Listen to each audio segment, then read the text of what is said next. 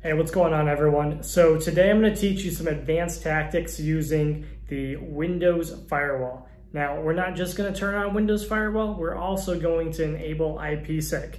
And it's a really cool capability that I've not seen a lot of people use or necessarily know about. It's pretty simple to set up. And so it offers a number of benefits, but some of the highlights being it's going to allow for mutual authentication between your endpoints. It's going to allow for integrity checking of the data between your endpoints. And then also optionally, you can encrypt the data between your endpoints. So definitely some cool capabilities, and can't wait to show it to you. So let's dive into it.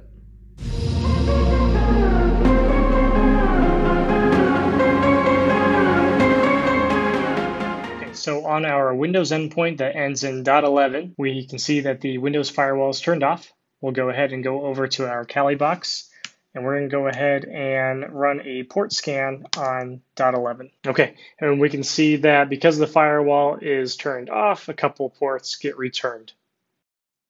So in order to configure the Windows Firewall, we're going to create a group policy.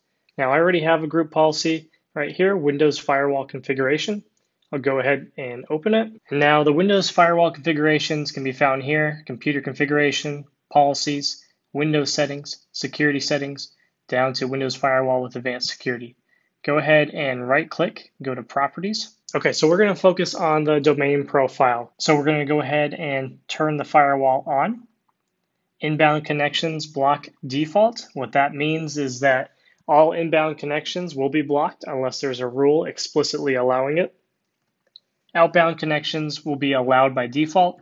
What that means is all outbound connections are allowed unless they're blocked. And this is actually the recommended configuration, both recommended by Microsoft and CIS. So one super important critical thing is we want to go into the inbound rules, and you want to ensure that you're not blocking important things like DNS, Kerberos authentication, anything else that you may have. So this will vary depending on your environment, depending on the applications and the services that you use.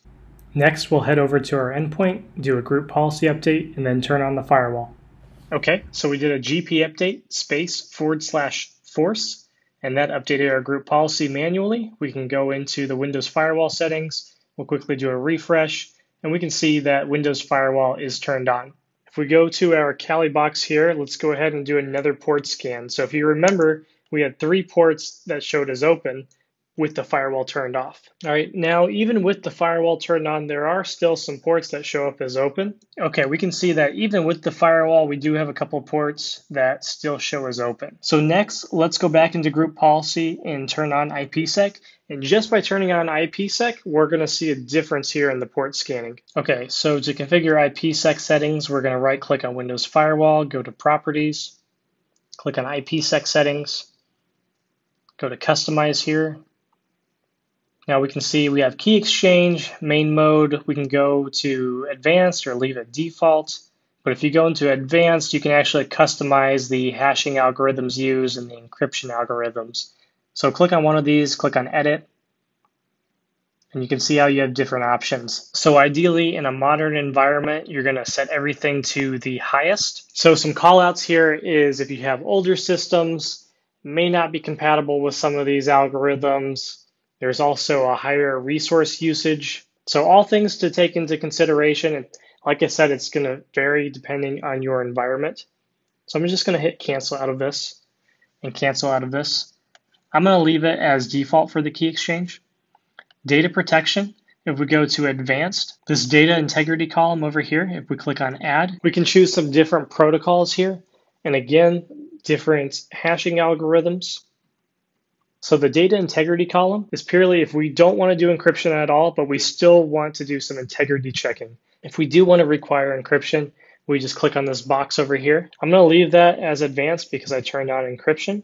As far as authentication goes, I'm going to change it to computer and user-based Kerberos authentication because all my systems here are joined to the domain and we are using Kerberos. So I'm going to click on OK. Click on OK here.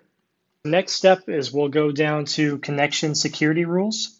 We're going to right-click and create a new rule. I'm going to go ahead and choose custom. Now here's where we create a secured connection between our computers. So I'm going to actually click on these IP addresses and set some custom ones. The reason for that is because I don't have IPSec configured on my domain controller. If I only configure IPSec on my endpoints, then they won't be able to contact the domain controller. And then that's going to lead to a whole host of issues here. So I'm going to go ahead and configure the range. Okay, so I've configured the IPs for endpoint 1. Now to do the same for endpoint 2. Once you've configured both of those, we can go ahead and click on next. Okay, so I'm going to actually choose on require authentication. I've already tested this in my environment. I know it works. What you may want to do though is do a request authentication to where if the authentication doesn't work, it's not required. And so if there is an issue in your environment, you're not breaking your environment. Like I said, I've already tested it. I'm going to click on require authentication for both inbound and outbound connections. Click on next. And then what authentication method would you like to use? So if we wanted to, we could leave it as default because in the IPSec settings, I've already told it to use computer and user Kerberos authentication, but we can also check that here if we'd like. So I'll do that and then I'll click on next. I'm not going to configure any kind of protocols or ports because I just want this entire IP range to use IPSec. And then this only applies to our domain environment. And then we go ahead and give it a name. Click on finish. Okay, so now we can see that we have IPSec enabled. All right, now that we have IPSec configured, I'm going to go ahead and do another group policy update. Okay, so once that's done, we'll go back to our Windows Firewall here.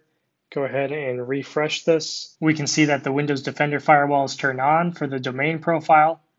If we go down to connection security rules, we can see IPSec connection, the rule we just created, is enabled. So now let's go over to our Kali box and do another port scan.